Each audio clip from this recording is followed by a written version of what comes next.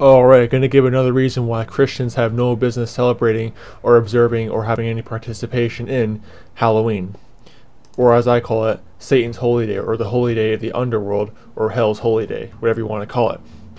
The big reason why Christians ought to have no participation in Halloween is because the Holy Scriptures clearly say to not learn the way of the heathen. And Halloween is in fact the way of the heathen. It comes from Celtic Druidic paganism and Wiccan witchcraft.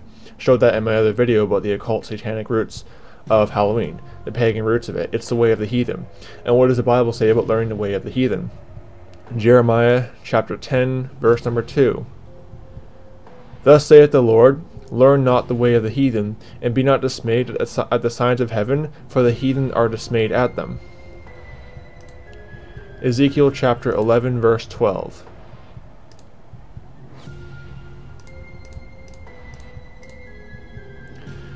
And ye shall know that I am the Lord, for ye have not walked in my statutes, neither executed my judgments, but have done after the manners of the heathen that are round about you. Ezra chapter 6, verse 21.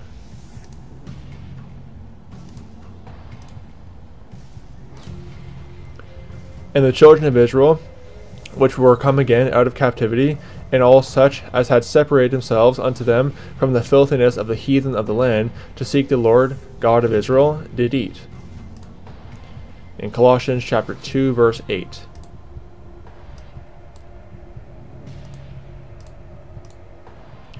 Beware lest any man spoil you through philosophy and vain deceit, after the tradition of men, after the rudiments of the world, and not after Christ. That's what Halloween is. It's vain tradition, philosophy of men, after the rudiments of this evil, sinful world, not after Christ. That's what Halloween is when you really get down to it. Manasseh was condemned when he sinned against God by learning the way of the heathen. For 2 Kings chapter 21, verses 1 to 3.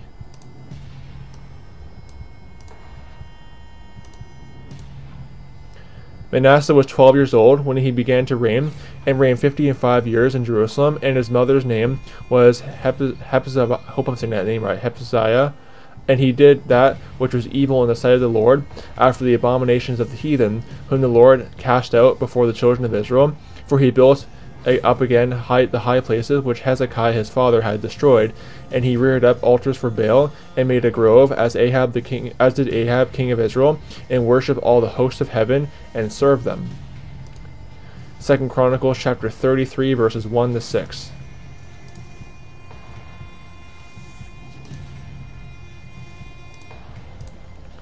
Manasseh was 12 years old when he began to reign, and he reigned 55 years in Jerusalem, but did that which was evil in the sight of the Lord, like unto the abominations of the heathen, whom the Lord had cast out before the children of Israel.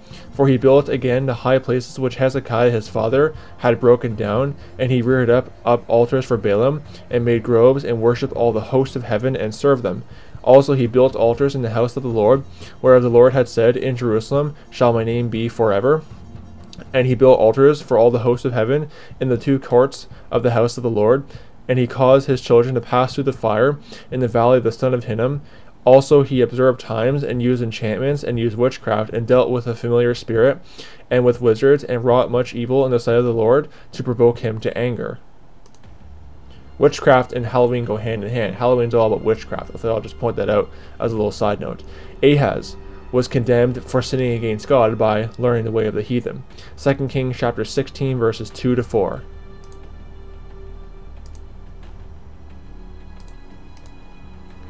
"20 years old was Ahaz when he began to reign, and reigned 16 years in Jerusalem, and did not that which was right in the sight of the Lord his God, like David his father, but he walked in the way of the kings of Israel, yea, and made his son to pass through the fire, according to the abominations of the heathen, whom the Lord had cast out before the children of Israel. And he sacrificed and burned incense in the high places, and on the hills, and under every green tree." 2 Chronicles chapter 28, verses 1 to 4.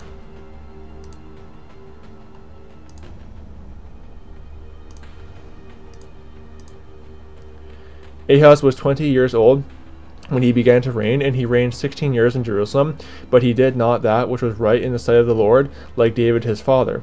For he walked in the ways of the kings of Israel, and made also molten images for Balaam. Moreover, he burnt incense in the valley of the son of Hinnom, and burned his children in the fire, after the abominations of the heathen, whom the Lord had cast out before the children of Israel. He sacrificed also and burnt incense in the high places, and on the hills, and under every green tree. So again, you see this connection of child sacrifice also going along with witchcraft, again, and with Halloween too, because it is the way of the heathen. I showed in my video about the occult roots of Halloween that the Druidic pagans would sacrifice humans on Halloween. So Halloween is the way of the heathen, thus child sacrifice does have connections to Halloween, as we see in these verses here. When the children of Israel was learning the way of the heathen, they provoked God to anger. 2 Kings chapter 17, verses 15 to 17.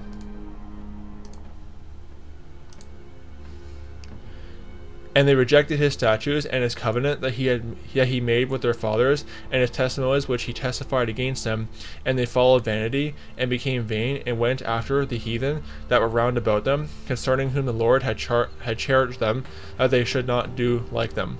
And they left all the abominations of the Lord their God, and made them molten images, even 2 calves, and made a grove, and worshipped all the hosts of heaven, and served Baal. And they caused their sons and their daughters to pass through the fire, and used divination and enchantments, and sold themselves to do evil in the sight of the Lord, to provoke him to anger. Psalms 106, verses 35 to 40.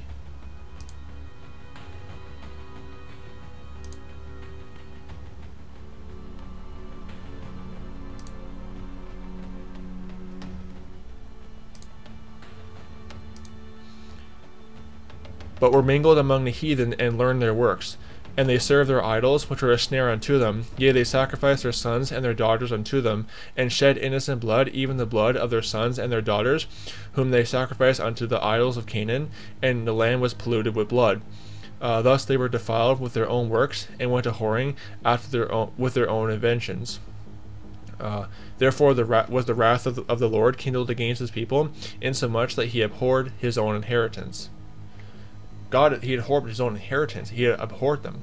They were his own inheritance. They were his chosen people, and he abhorred them. Why? Because they were learning the way of the heathen. When you're participating in Halloween, if you're a Christian, you're a child of God, spiritually speaking. And if you're learning the way of the heathen, you're provoking God to anger. Now, you can't lose your salvation, because obviously you're sealed with the Holy Spirit of promise. Ephesians 1:13, Ephesians 4:30, 2 Corinthians chapter 1, verse 21 to 22. You're kept by the power of God. 1 Peter chapter 1, verse 3 to 5. Jesus Christ will not lose you. That's John 10, verses 28 to 30, and John chapter 6, verses 35 to 40. Okay, you can't lose your salvation, but you can get God's chastening on your life. And when you celebrate a wicked, demonic, pagan, occult holiday like Halloween, holy day, hell's holy day, the holy day of the underworld, like Halloween, you're going to provoke God to anger. You're learning the way of the heathen, which is forbidden in Scripture. So really, Christians ought to have no part in Halloween solely because it is the way of the heathen. That's simple. So just wanted to make you all aware of that this upcoming Halloween, or Halloween as I like to call it. May the grace of our Lord Jesus Christ be with all the brethren. Goodbye.